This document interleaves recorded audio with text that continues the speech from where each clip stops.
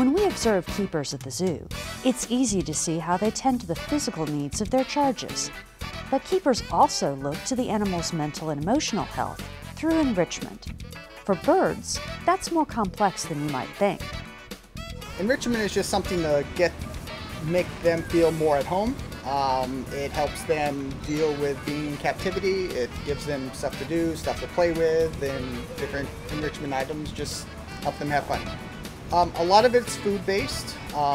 Birds really like food, so we give them different types of treats and rewards and stuff like that. We'll hide their food.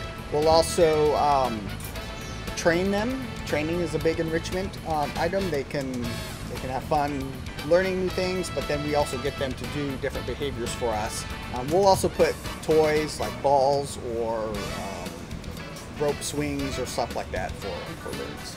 It's a completely individual based thing. Some cassowaries they would like to train, others just don't want anything to do with it. Also different species train differently. You'll have to use different food rewards and different items and different behaviors depending on what the bird is.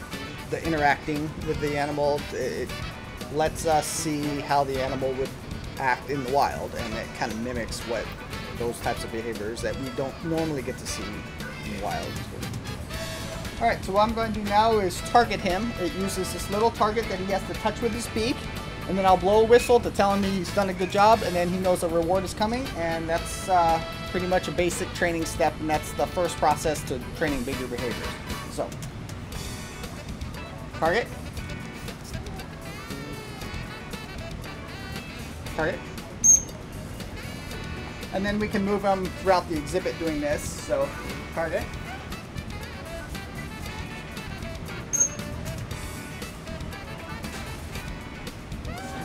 Something else we can do, when you get them to jump, cassowaries don't fly, but they can jump up to 6 feet. So they're pretty good jumpers. Let's see if we can jump up here.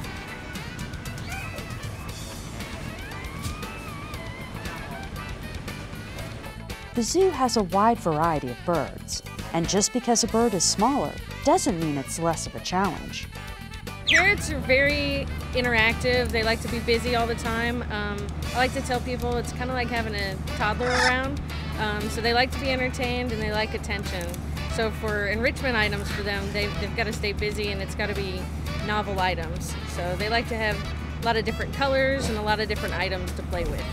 They are very intelligent, so enrichment is important to keep them busy and to keep them entertained, essentially, so they don't get bored.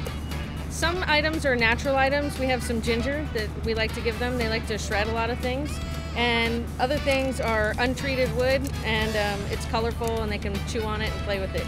Well, I have a bird at home and I like to give him a lot of the same items at home. So I'll give him toys that are made out of untreated wood and that are different colors. And you can actually dye untreated wood with Kool-Aid if you like, and that's fine. And it's a nice safe thing for them to chew on and keep busy. I think it's fun to see them interact with different items and to see how they react to different items. Sometimes they like it and sometimes they don't like something that you give them. So it's kind of interesting to see what they like. Some parrots have individual preference. Some like certain colors and different items to play with. Some of them will like to shred items and some of them like to chew wood. So it just depends on the bird.